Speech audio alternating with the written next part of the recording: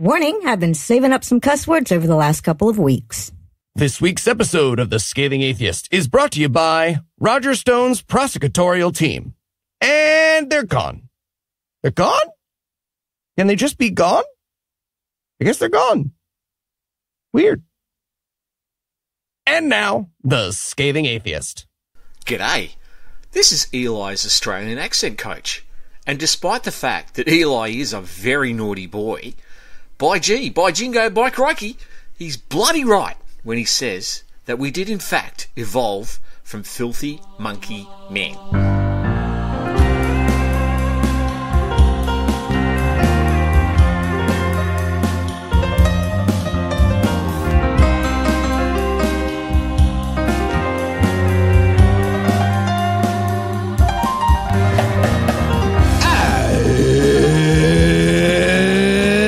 Thursday. It's February 13th. And if you want a podcast a day for a year, this is the episode to help you do it. Except not this year, though. I'm Noah Lugeons. I'm Eli Bosnick. I'm Heath Enright. And from Joe Rogan's New Jersey, Cincinnati Swing State, and Good Husband, Georgia, this is The Scathing Atheist. On this week's episode, we talk about the moral beacon that is Mitt Romney. You'll remember right now to go to a florist and get price gouged by the Martin Shkreli of roses. And Hillary Morgan Ferrer will try to figure out how to doubt skepticism. But first, the diatribe.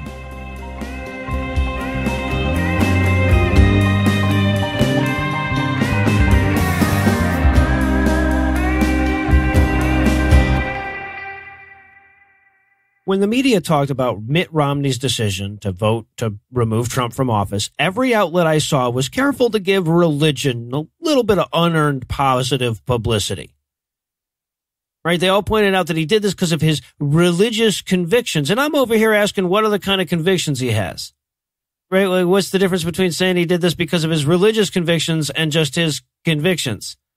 Right. And now, don't get me wrong. I get that Mormons have plenty of religious convictions that the rest of us don't share. And if Romney just voted to remove Trump from office because he was a coffee drinker that kept divorcing one wife before marrying the next, it would make perfect sense for the media to point out how religiously motivated it was. But the moral precept we're talking about is bribes are bad.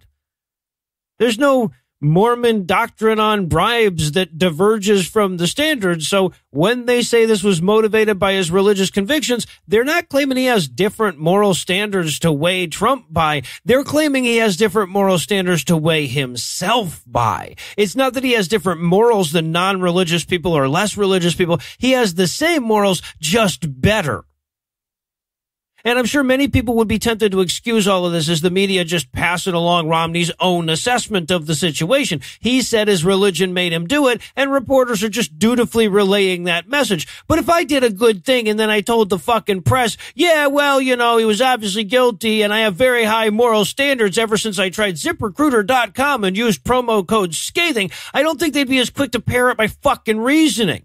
Right? If you said you did a good thing because of your atheism, sure, they might report on the fact that you said that, but they'd all distance themselves from the statement as clearly as they could when they did.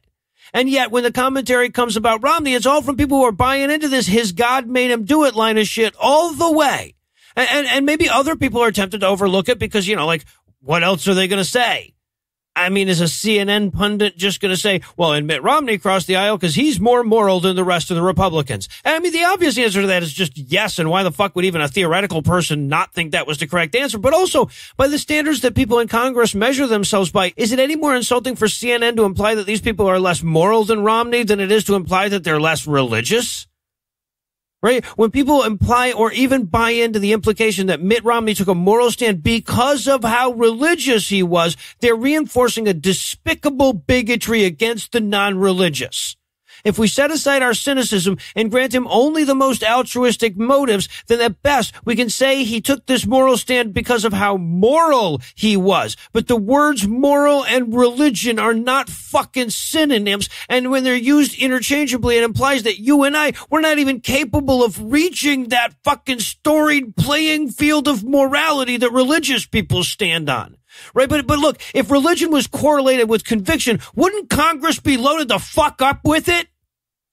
After all, every single goddamn member of Congress is religious, 100%. It's not just the most religious body in the country, it's the most religious body that's theoretically fucking possible. And if you really want to lean into your bigotry and declare that the Christian religion is better than the others, well, then the absolute paragon of ethical integrity should be the group of people Mitt Romney distinguished himself from by doing the minimally ethical thing. Of course, religious people would defend themselves from this charge by turning into the goddamn Scottish immigration services. Oh, well, they're not true Christians. They just say they are to get elected. And you know what? That might actually mean something if just saying that wasn't their whole fucking thing. Right? Telling Jesus he forgives you is the only qualification for their club. And if we're doubting what people tell us about their religion, why did we only start doing that after we endorsed this story about Mitt Romney and his moral convictions?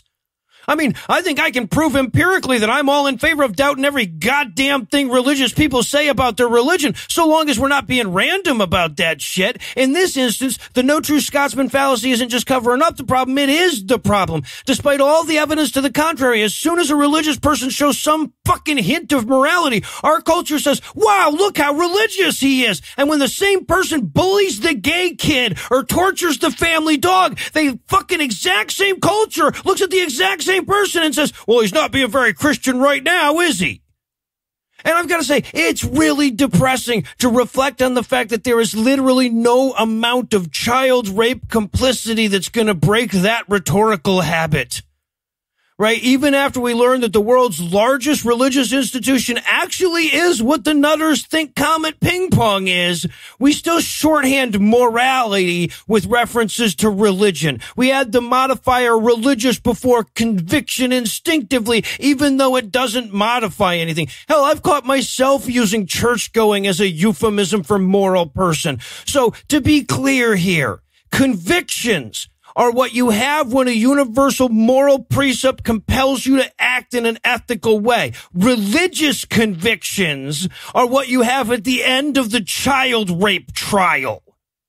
Or at least that's what you'd fucking have if we had that first kind. They're talking about your Jesus. We interrupt this broadcast to bring you a special news bulletin. Joining me for headlines tonight are a sight for sore eyes and a sight to behold. In fact, one of the best parasites I know, Heath Enright and Eli Bosnick. Fellas, are you as attached to a host as he is to you? I think we all feel each other's presence. Leech, I see what you did there. Thank you. I feel like I love you more than you love me, but whatever. You're Bug not, jokes. You're not doing yeah, the I've thing. got one. It's not bugs, it's parasites. Just that I don't know how to express it, Eli. All right. In our lead story tonight, listeners in our nation's capital may have noticed the fabric of the universe tearing apart and a fairly large event horizon over the Washington Hilton last Thursday morning. And that could be jarring.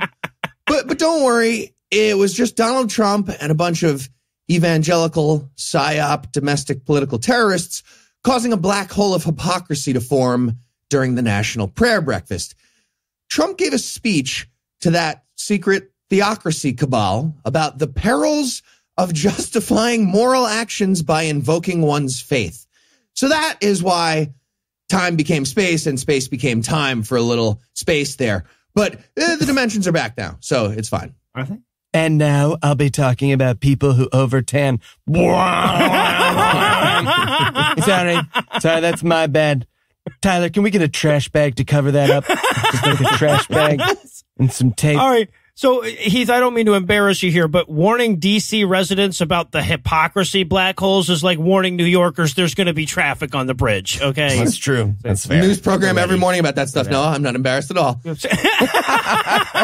So, Trump walked out and immediately started waving around newspapers, including a copy of the Washington Post that said, Trump acquitted on the front page. But, you know, they print a bunch of fake news in that paper. So everyone in the crowd got a little confused. It's not clear. Yeah, right. No, it's like when Ken Ham finds that one sentence of science that seems to agree with him. Yeah, suddenly now this is a credible source. No, weird. Absolutely not. But regardless, most of Trump's speech was basically a victory lap about just barely not getting convicted of the crimes that were fully acknowledged even by the Republican senators who voted to acquit him. I guess that's a victory if you switch around time and space.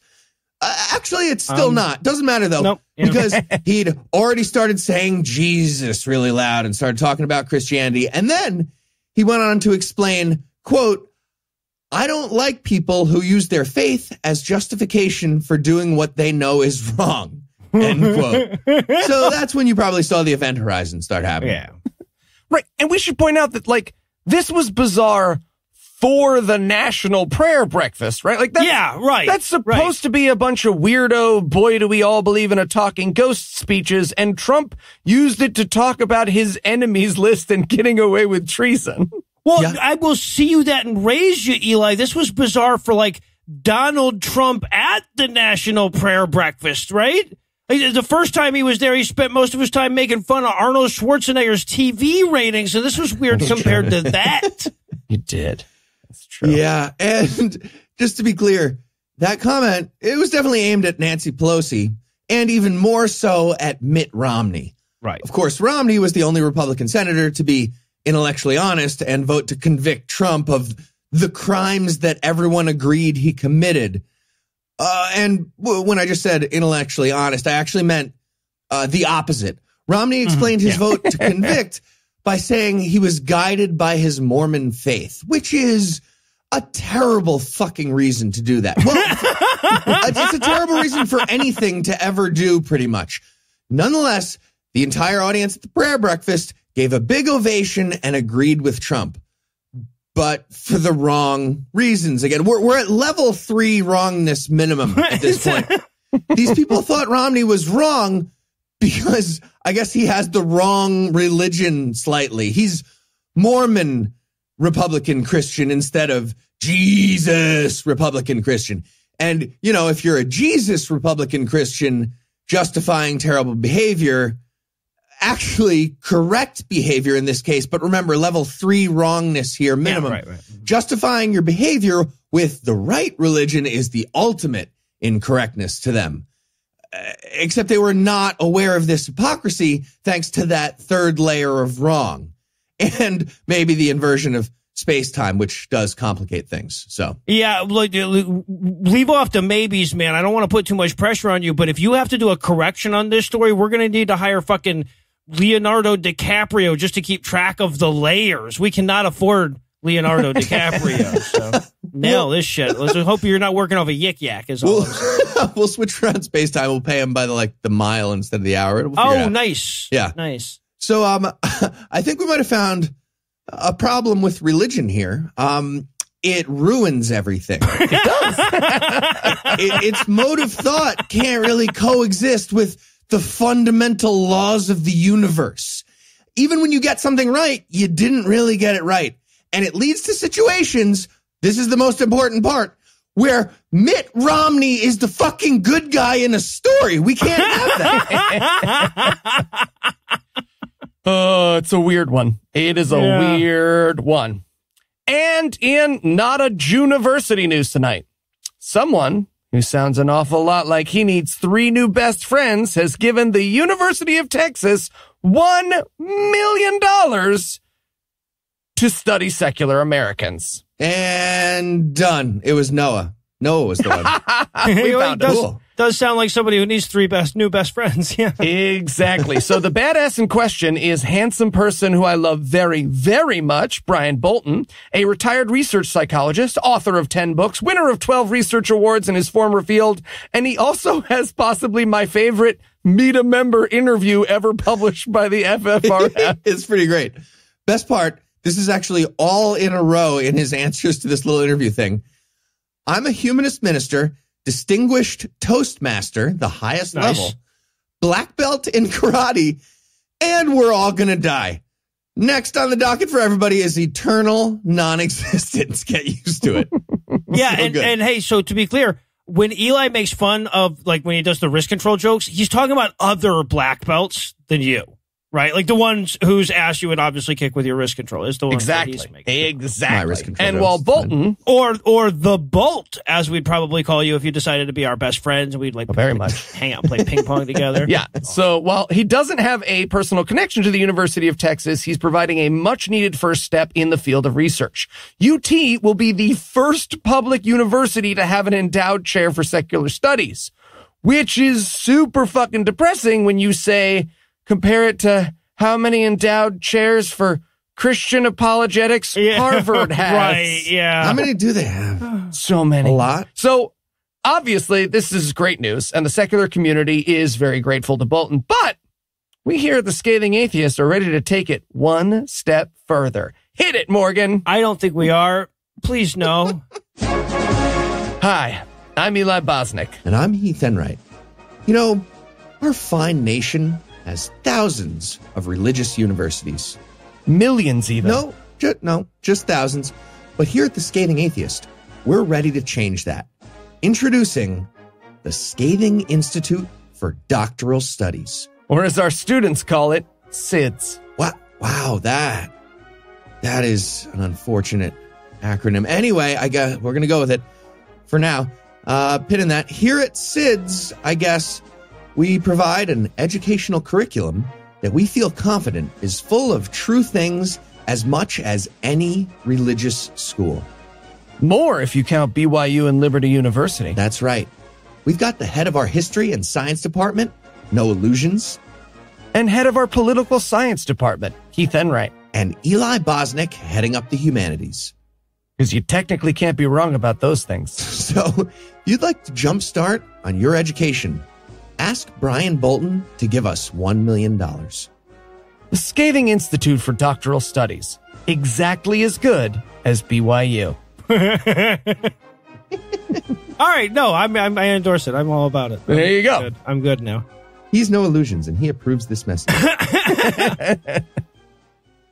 And in Presidented and Scratched news tonight, atheists have reason to celebrate this week. It turns out that almost 2/3 of Americans aren't bigoted enough to tell a stranger on the phone that they wouldn't vote for a well-qualified atheist for president. This is so sad, but kind Yeah, right. No, in related news, we need to find better shit to celebrate. But yeah, so this comes to us from a recent Gallup poll, and it's a question that they've been asking for more than half a century, right? They started asking it back in 1958, and it wasn't until as recently as like episode 121 of this show that a majority of Americans said yes, they would vote for a qualified person, even if they only believed in real stuff. And as of the survey they released this week, the group swelled all the way up from 58% to 60%. crushing it. And you guys said I could never run for president. You think atheism is what's holding you back there, buddy? Yeah. Atheism? That's the one sticking point? It was. Eli, I just said you couldn't run, okay? I didn't say before or something.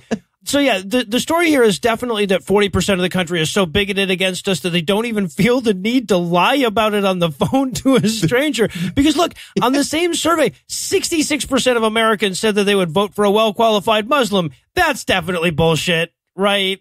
Okay. Liars. And 93% said they'd vote for a well-qualified woman, and yet only 27% of them did. We have data on that, don't we? Yeah.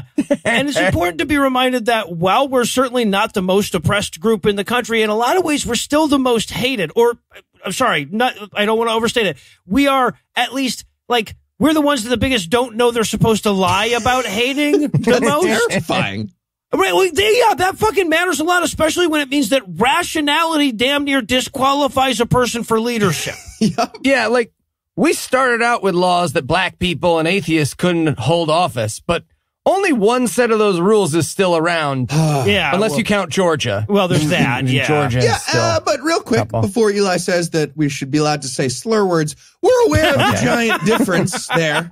Those are different. That being said, the fact that we'd actually have to remind the KKK that they hate us too, that does say a lot. I'm sorry, I'm brave enough to say it. Atheists have it worse than African Americans historically in the United States. Definitely not the point of the story. All right, I think it's also worth noting, by the way, that the only thing they asked about that rated lower than atheist was socialist. Jesus Christ. Right? And don't send me an email about that. Send it to Gallup or, the fucking 55% of people who said they wouldn't vote for one. Literally, the only group that they asked about where the majority of people were like, oh, fuck that noise. It's also the only group that had less support among the American population than it had when they did this 5 years ago, by the way. And if you want a great dose of depression juice, when you exclude religious considerations, the 4 lowest ranking groups, according to Gallup, in terms of America's willingness to vote, read like a goddamn intentional description of the Democratic frontrunners. It's gay/lesbian, under 40, over 70, and socialist. Jesus. Also, my OkCupid profile.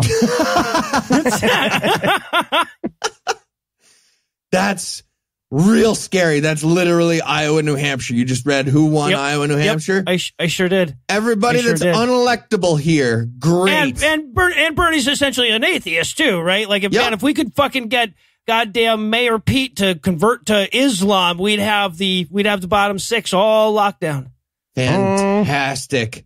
Where did Pete Buttigieg have his honeymoon? Hopefully not like, I don't know, North Korea. What happened there? We got to look into some stuff. Fuck. And now that we've all reached our requisite depression quota, we're going to take a quick break and hand things over to my lovely wife, Lucette. A man wrote the Bible. A whore is what she was. If it's a legitimate rape. It makes you a slut, right? Cooking can be fun. Hey, I'm proud of a man. This week in misogyny. For a lot of years, Republican lawmakers have known they could get pressed by proposing blatantly unconstitutional laws against abortion. The way the cycle worked was that such and such legislature from Mississippi or something would introduce a bill that would mark every woman who got an abortion with a scarlet letter for 2 years or something.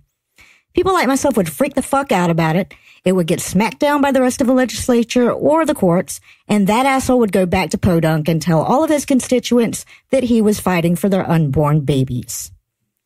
Now, this led a lot of well-meaning people to ask why folks like myself even bothered to get ourselves worked up about it. Why play the pawn in this jackass's game? Well, the truth is that women's rights were the pawn in the game. That's the thing he was willing to sacrifice. And now that those once ridiculous laws are starting to see a sympathetic Supreme Court, the reason we did it is getting a bit more obvious. So here's the latest version of this cycle. Oklahoma State Representative Jim Olson introduced a bill in his state that would fine any doctor who performed an abortion and take away their medical license for a year for providing a perfectly legal medical procedure. He does work in an exception for cases where women's lives are in danger, but keep in mind that if a law like this came to fruition, that would mean that in the moment when a pregnant woman's life was on the line, the doctor's chief concern might well be whether or not he can prove that that was the case later. And yes, the bill's passed the House with an overwhelming majority because almost everybody in Oklahoma is fucking terrible. It's not a law yet, but given the direction of the political wind, who the hell knows? And given the direction of the judicial wind, I'm not even confident it would get smacked down anymore. And if you need a reminder the extent to which the people fighting for these laws don't understand the consequences of those laws, we got one of the greatest examples of that in history from an anti-abortion activist named Jamie Jeffries, the pro-life wife. She posted the following on Facebook. And sorry in advance for the length of the quote, but you really have to hear all of this. Quote, I talked a mom out of an abortion in February. Her baby is 6 months old now and was just removed from her family's custody by DCS. Unfortunately, it was probably a justified removal. But this family put me down as next preferred placement for the baby. Dude, me? No. No. I do way too much for this work already. A 6-month-old will break me, destroy my marriage, and physical health. I just can't. End quote. Now, this was posted a while back apparently, but it just recently went viral, leading the pro-life wife to spout out a bunch of excuses about all of that being taken out of context, as though that were not a self-contained story. But I don't want to be accused of the same, so let me add all of the context here. Jamie Jeffries is a privileged white lady who never actually considered the consequences of her actions and still hasn't. And on that note, I'll hand things back over to Noah, Heath, and Eli. Thank you, Lucinda.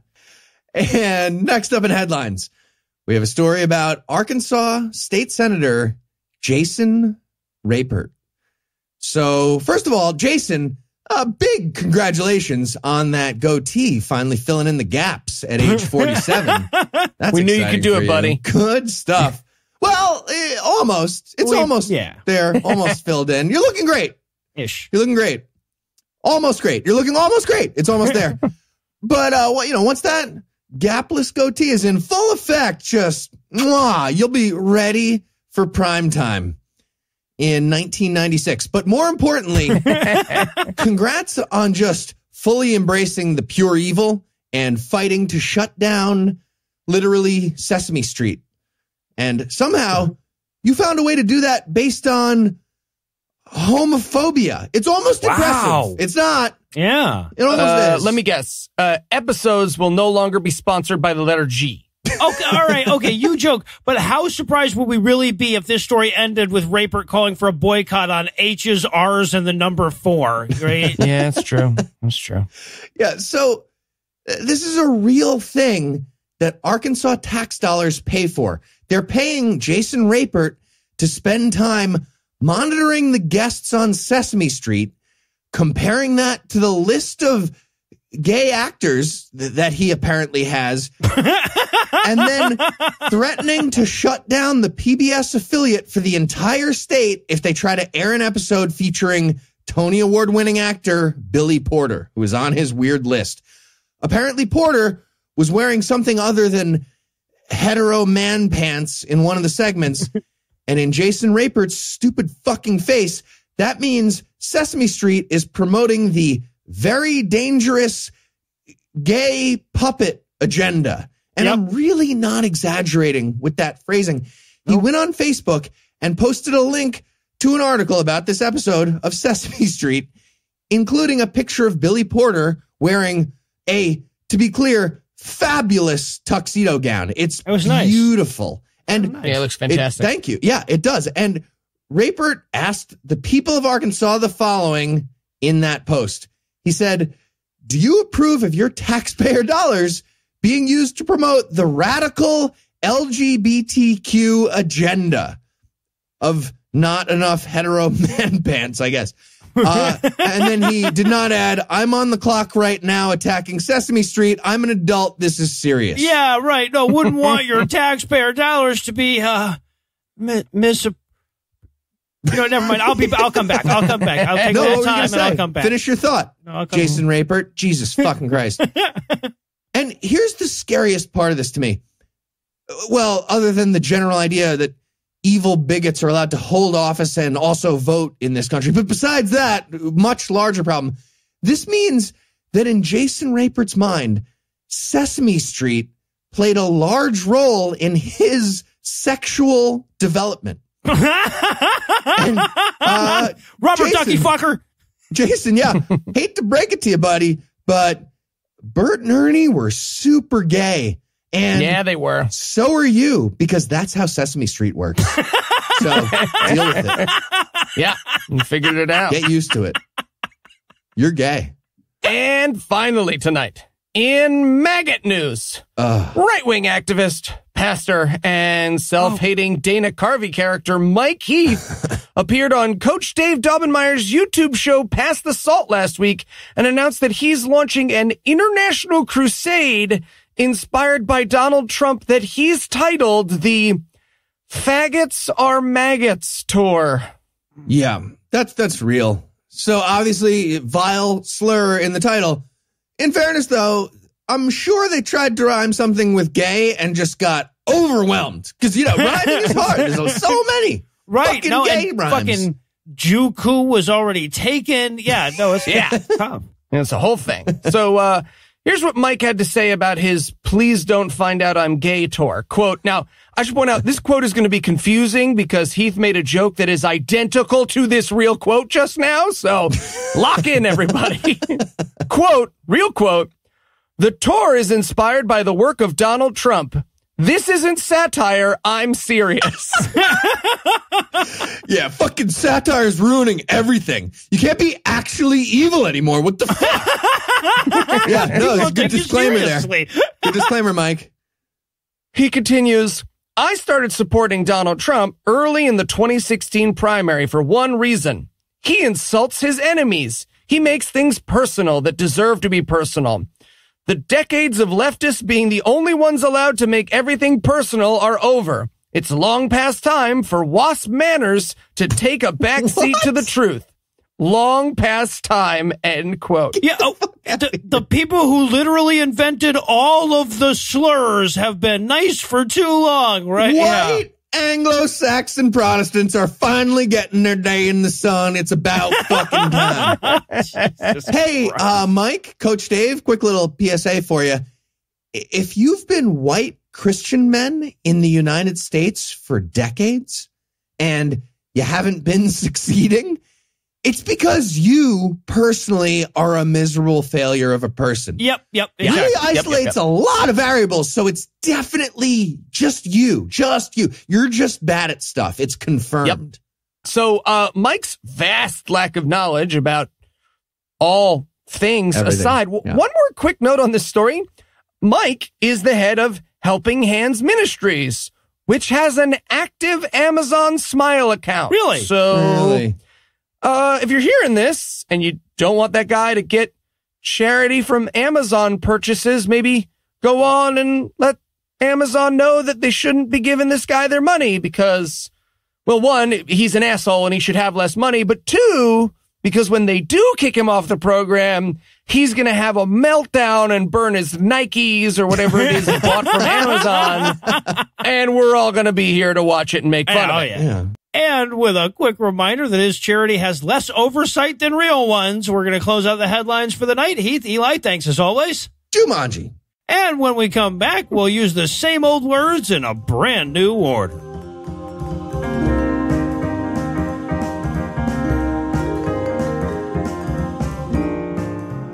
And fold, and fold, and there. Perfect, see? No, dude, that's not going to work. It is too going to work. Hey, guys, what are you up to?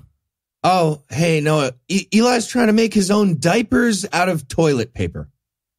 Dude, you should not do that. Right. Oh, would that I could, Noah. Did you know that diapers cost an average of $900 a year? Jesus. What am I, made out of money? Well, I mean, okay, but Eli, you can't make your own diapers. Also, that's definitely not a diaper. Correct. Okay, now you sound like Anna. Well, what am I supposed to do? Maybe just ask our listeners nicely to sign up to support the show at patreon.com/Scathing Atheist.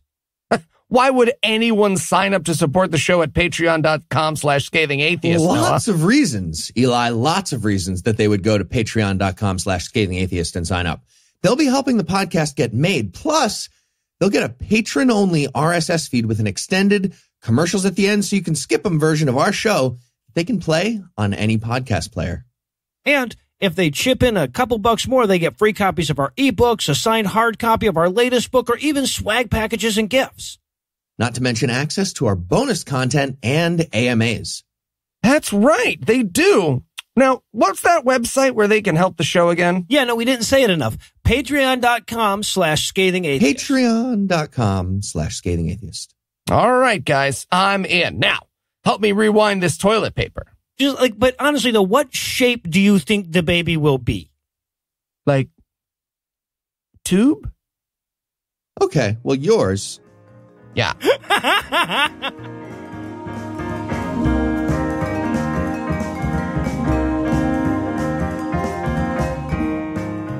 Have all the acronyms in your life made too much sense recently? Have all the words meant the same boring thing it says they mean in the dictionary?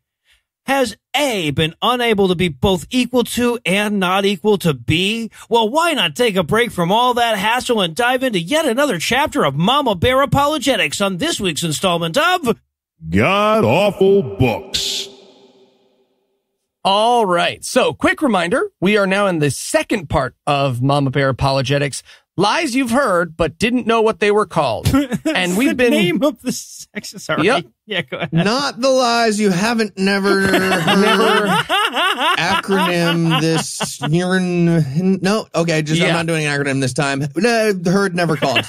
That's the title. Yeah. So we've been mutilating anagrams in the name of defeating all the isms Hillary Morgan Ferrer doesn't like. So far, we've done self-helpism, which we learned was the belief that anyone but God can fix you. Mm-hmm. Naturalism, the belief in stuff, reality, nature. And today, nature. Yeah. Yep. Mm-hmm. And today we'll be tackling Chapter 7, I'd believe in God if there were any shred of evidence, skepticism. Wonderful. Hillary Morgan Ferrer is doubtful about doubting stuff. Great. She's going to have even more trouble than normal making sentences happen this time. And I'm pretty excited about it. Yes, she is. All right. So we're going to start this chapter with the time in 2012 that Bart Ehrman kicked the shit out of Daniel Wallace in a debate, which, if listeners would like, they can watch on Bart Ehrman's YouTube channel. But Hillary's pretty sure he lost. No. And actually, Hillary doesn't want to talk about the debate. She wants to talk about one of the deleted scenes, the one Bart Ehrman is afraid to show you. Namely, when someone during the Q&A asked Ehrman what it would take for him to be convinced that the wording of Mark's gospel was certain, to which Ehrman responded, 10 manuscripts all copied from the original of Mark's gospel within 1 week of its completion, end quote. And look, that's a stupid standard, and Hillary admits that. And Ehrman later said, yeah, that was a stupid answer to a stupid question. But to Hillary, that's the problem with skepticism. That it demands too much evidence. Exactly. Hey, I bet it is. Yeah. She says, quote, Ehrman demanded evidence that doesn't exist for any ancient literary work. Footnote.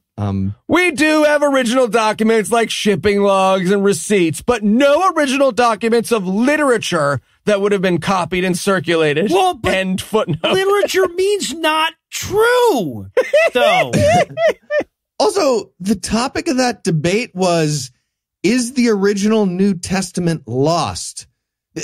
There's not a number of signed first editions of Mark's gospel at which I abandon the scientific method. This debate has nothing to do with that. Well, scientific method question. But like, funny that she missed the fact that we also don't take any of these other ancient literary works as things that really happened and were definitely said by their authors. Mm-hmm. We get to revisit one of Heath's favorite parts of the case for Christ here when she says, quote, historians determine authenticity by comparing two things, the number of manuscripts recovered and the time gap between the original autographs and the copies. What about height? If you were to stack the ancient documents that have survived to this day for an average classical writer, it would stand about 4 feet high. If you were to stack the recovered manuscripts of the New Testament, it would stand about 5,280 feet high. True. Quite a difference, end quote. What, from up till when? Yesterday? First of all, there's no way it's exactly a mile. Right, yeah. There's no way. Or even about exactly a mile. They stopped when they got to a mile. They're like, yeah, that's plenty. That's all we really need. That's an impactful number there. But why not? Why wouldn't she just say a mile there? Right. 5,280 feet. But more importantly, I'd need to see at least 10 miles of truth height before skepticism is canceled. Yeah, for sure. I need to see the truth height immediate copies of truth, 10 of them 100%. In miles. Yeah. So what is Hillary's point, you ask? Well, despite admitting in the footnote that she's full of shit, her point is that if you're going to apply those standards, then no ancient history is true. Except for, history based on receipts or shipping manifests or whatever. But as she puts it, quote, when it comes to radical skepticism, evidence isn't the real issue. And radical skepticism? Yep. The extra medium steak of epistemology. The radically skeptic. But why would any of this truth height shit matter unless we were skeptical of the Bible's age? Right? Do they feel like there's a certain point at which lies just mature into truth or something? Maybe. That's possible. Gotta leave that open. You gotta oak it. You gotta get them oakier. Yeah. So now it's time for implications for skepticism. Right, yeah. Realizing malaria is caused by mosquitoes and not the sinfulness of Caribbean people. I'm not sure what she's going to use. Like, she's going to have her own. I just want to make sure that one gets listed right up front. Yeah, no, she doesn't use that one. HMO No, interesting. is going to start off this section by letting us know she is not against regular skepticism. She loves skepticism when it means you can still be Christian. What she doesn't like is the mean, stupid skepticism of Bart Ehrman. Radical skepticism. Yeah, exactly. Or as she puts it, quote, you can always put another question between yourself and God. This is why it's so important to ask. Why am I asking this question? Sometimes doubting your doubts is the most rational thing you can do. End quote. And this is definitely where her editor had to cut a nearly infinite section about doubting, and doubting. Quick summary. Even numbers of doubting is the right way to go. Right, So yeah, just exactly. stick with 2 to make it simple. So then she's going to do our job for us a little bit more. She writes, quote, how much of the Bible includes things that cannot be measured, counted, or physically experimented on? Probably a lot of it, if not all of it. All of it. How do we respond? Do we say, oh no, the Bible isn't true because I can't test it in a chemistry lab? And then she literally got confused by her own rhetorical question. Her very next sentence is, wait, what? That's true. That is real. She continues, exact quote, wait, huh? That's not how we test historical documents. Nope. There is no historical document that can be proven in the same way we treat things that are proven in physics or chemistry. End quote. Well, not the ones that are wrong. Those get disproven, but not proven. We can prove heliocentric historical documents with science. Maybe just admit God is more of a humanities kid. That would get you out of so many arguments. Yeah, right. Okay, so to be clear, the argument we're getting right now is that there are things that are absolutely demonstrably true, and then everything else is tied, right? Well, yeah, exactly, because she concludes, quote, why do some people treat the Bible like it's the one historical document that has to bear this level of proof? End quote. Yeah, but those Quran-based astronomy classes are mostly just for anti-Christian spite. We don't really believe that stuff. But I get what I see. Yeah, no, set aside all the religious texts. It's because those are the only ones people are saying are fucking true. Right? Right. Like if people started saying the Iliad was a goddamn historical account, we'd have to also tell them how stupid they were too. It's not that academia is being unusually hard on your theory. It's that your theory is unusually stupid. Yeah. If you walked into the White House and you were like, gays can't get married because Circe turned everyone into pigs, we'd have to be like, no, Circe didn't turn everyone into pigs. All right. So then she's going to explain to us the problem with demanding proof of things is that it does away with miracles. Yep, which, to be fair to Hillary, is true. Yeah, exactly. And she puts it, Let's do that. Here's how she puts it, quote, once miracles are dismissed, you've done away with Christ's resurrection, the miracle on which the entire gospel hangs. Sorry, folks, you can't have Christianity without the resurrection of Jesus. End quote. The end. Like, yeah, you're right. You can't have both Christianity and things that happen in the universe. Why are you telling us this, though? That's amazing. That's like the whole 1 Corinthians. That's just like a big letter being like, listen, if you get rid of the resurrection, then we all look like idiots. So the resurrection must be real, assholes.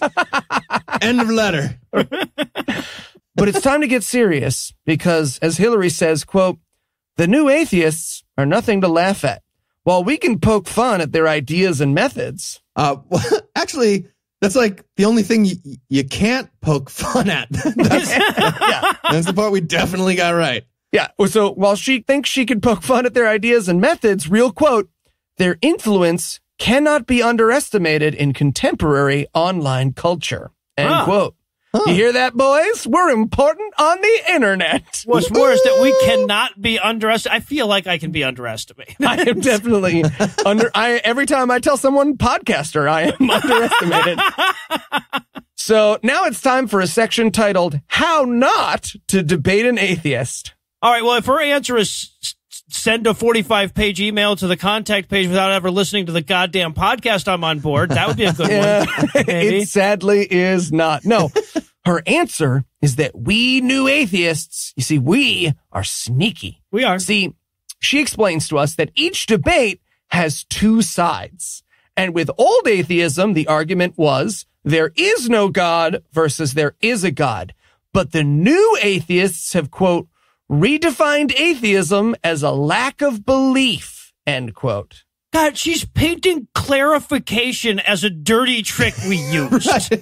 Literally, because as H. Mo puts it, quote, the new atheists are essentially saying the soles of my shoes are base.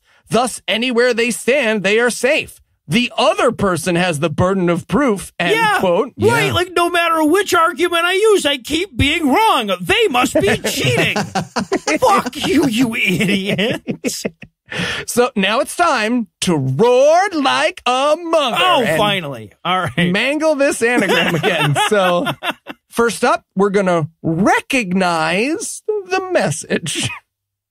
R. Yep. And the message of skepticism is atheism, which, to be fair, it is. Mm-hmm. It's one of infinity different messages, but on okay. this subject, yeah. Mm-hmm. Yeah. And she lets us know at the outset that she's going to use atheists' own quotes against us here. So point number one of atheism's message, if you can't know everything for sure, you can't know anything for sure. Or as Hitchens said, quote of a quote, we can't say, ellipses, there is no God and there is no afterlife. We can say there is no persuasive evidence for it, end quote of a quote. At which point Hilldog was like, fuck, okay. The Hitchens quote is pointing at me, isn't it? And scene, moving on. Yes. She just goes straight to the next thing here. Hey, Hill, it's only using our words against us if we don't still win the argument. You just using our words doesn't mean it's against us. Just I threw your book at you. Okay, point two of our message. Came back and hit me in the head. That was impressive, actually. How did you guys do that? It boomeranged. So point two of the atheism message, religion is child abuse. So, yes. Yep. Mm-hmm. Right. I'm the guy on the couch with popcorn meme. Let's hear it. I want to hear what she thinks about religion is child abuse and how that's her side of the point. That's our side, message, but it's not true. We're recognizing It's the message. it's not?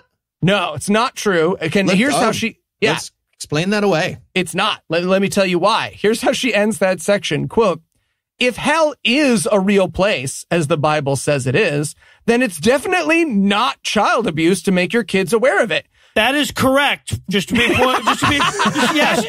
with that stipulation, you're right. Just go ahead. You don't have to describe past what Scripture does, essentially trying to scare them towards salvation, but they should definitely know how miserable an eternity without God will be, end quote, about how it's not child abuse. Hey, no, Hillary Morgan Ferrer, quick question about the cemetery fund. I just Next up! All right. Message number 3. Oh, we're not going to talk about conversion therapy or not teaching them about evolution or okay, all right, sorry. Message number 3. Let's move on. Okay. Yeah. Message number 3 of atheism, man is not equal to God, he's better. And she doesn't have any quotes from atheists in this section. She's just like, you all think you're so smart. I bet you think you exist, don't you? Yeah, well, no, look, I'll concede this one. If there is one thing that this book proves, it's that existing isn't necessarily better than not existing. There are plenty of atheists that would be better if they were more like God. Yep. Message number 4. Belief in God is some sort of wish fulfillment, akin to believing in Santa Claus. To which she literally responds, quote, ask those who have lost a child if they believe in Christ simply because it's easy, end quote. It's not easy to believe in a God who created dead children. And I'm pointing my argument at myself again. Fuck. Well, wait, but okay, look, unless her assumption is that people with dead kids are taking comfort in the fact that at least they won't have to see that little asshole in the afterlife. I have no idea what point she's even trying to make there. Yes, of course, that's why specifically that group of people. That for them, for sure. Them. All the books in the room are hitting her in the face right now, wherever she is. And finally, the last message of skepticism: religion keeps us from asking questions, which Hillary wants us to know is totally untrue in her chapter about why skepticism is bad. Exactly. Yeah, no, it's not that it keeps you guys from asking questions. It keeps you from listening to the goddamn answers, right? Like, it's the perpetual question. That is our issue. Yeah. Well, it's actually weirder than that, because she basically spends this section agreeing with us. She says, quote, Christians should have evidence for what they believe, end quote.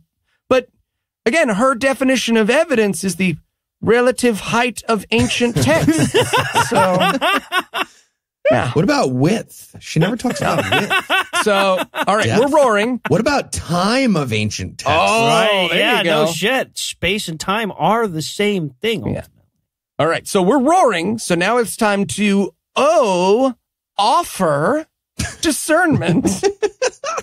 And man, she is really going to give away the game in this section when she says, quote, I can't say enough good things about healthy skepticism. No, she can't. That is true. That is true. What isn't healthy is a demand to know everything, end quote. Say what you will, but at least she's genuine. She puts her brain where her mouth is. That's right.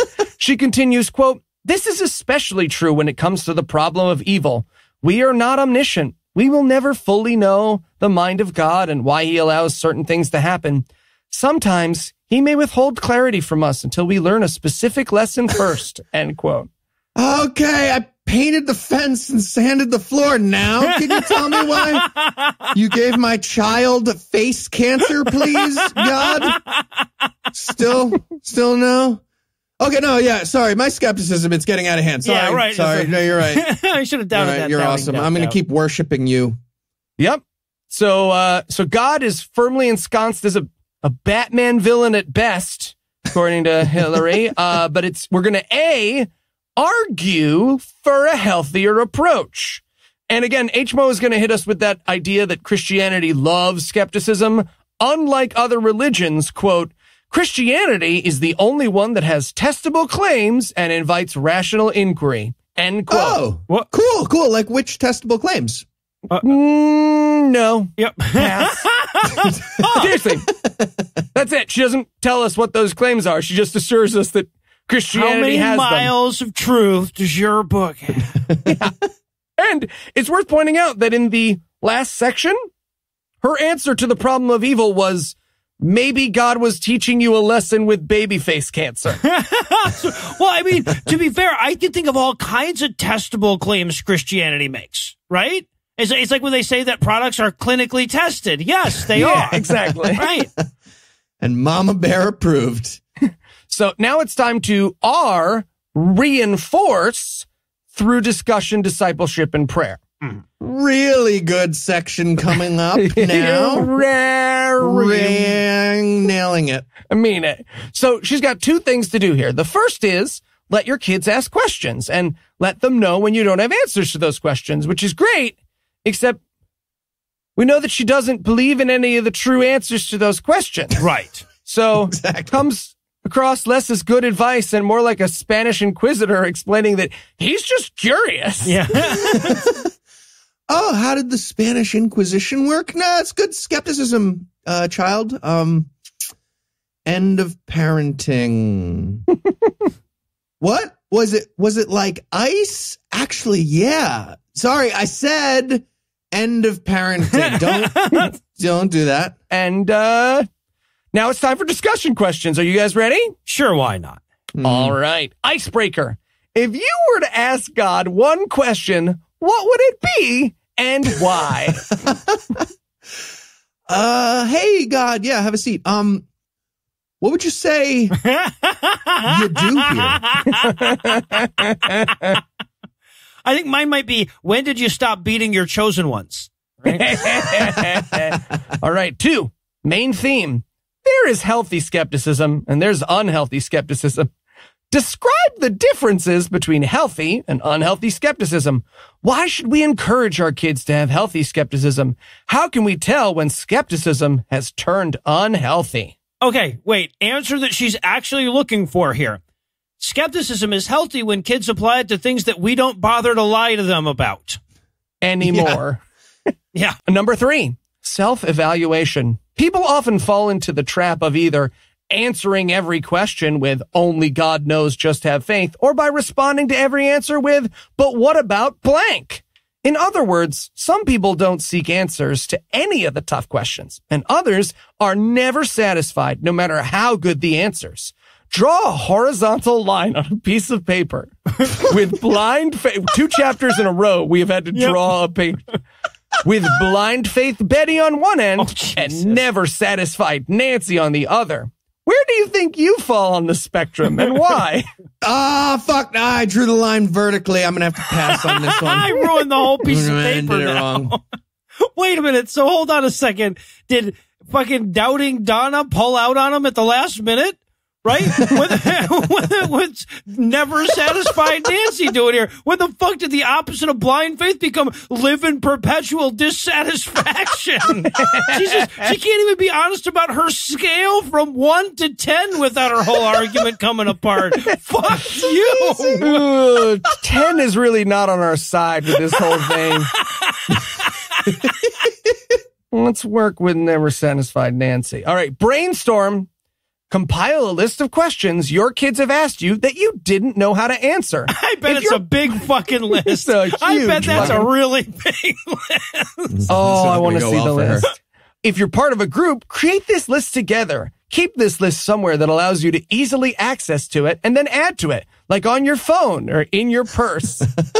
I love that a whole bunch of Hillary Morgan Ferrer fans definitely now have a piece of paper in their purse that says, like, why would the Holocaust happen? Like, on a piece of paper did they have? I really wish I could watch them explain that when it falls out. That's got to happen once in a while. Yep. Hey, Karen, why do you have a piece of paper that says, why would the Holocaust happen on it? Nothing. It's my fucking kid. He's a hyper skeptic. Sorry. All right. Finally, release the bear. Ask your kids what questions they have for God. If they can't think of any, pick one that your group put on the master list. Have a family night to research the answer. Obviously, don't pick questions you can't answer, like, did Jesus ever have head lice? An actual question asked by one of our mama bear kids recently. She says, okay, all right, so if your friends honestly believe that there is an all-knowing being in the universe, and yet cannot think of a single question to ask him, your friends are goddamn pre-mulch, lady. Get better. Just set yourself on fire in the hopes that some of them will burn with you. And while she takes care of that, we're going to close things off for the night. Eli, I appreciate all the suffering that you've endured to get us this far through the book, but not enough to let you off the hook. So we're going to be back soon with even more God-awful books.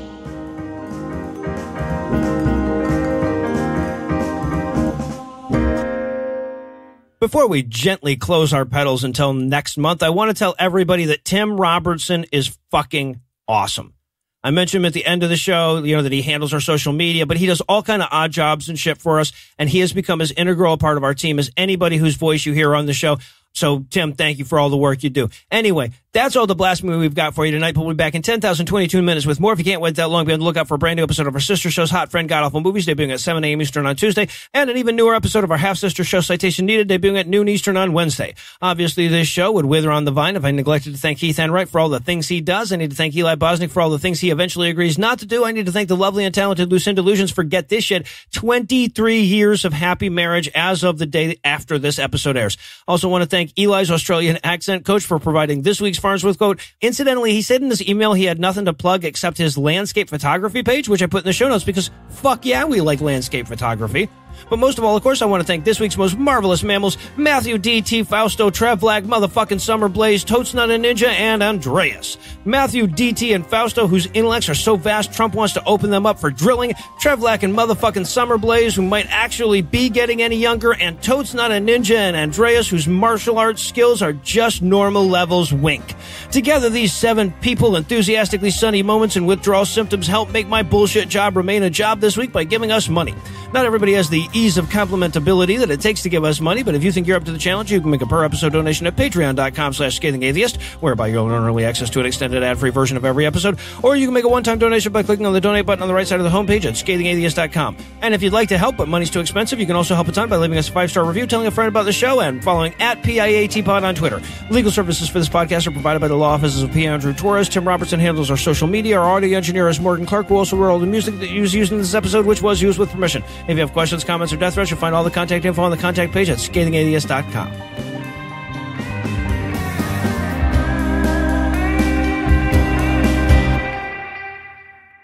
Roger Stone's prosecutor. Shit. The preceding podcast was a production of Puzzle and a Thunderstorm, LLC, copyright 2020, all rights reserved.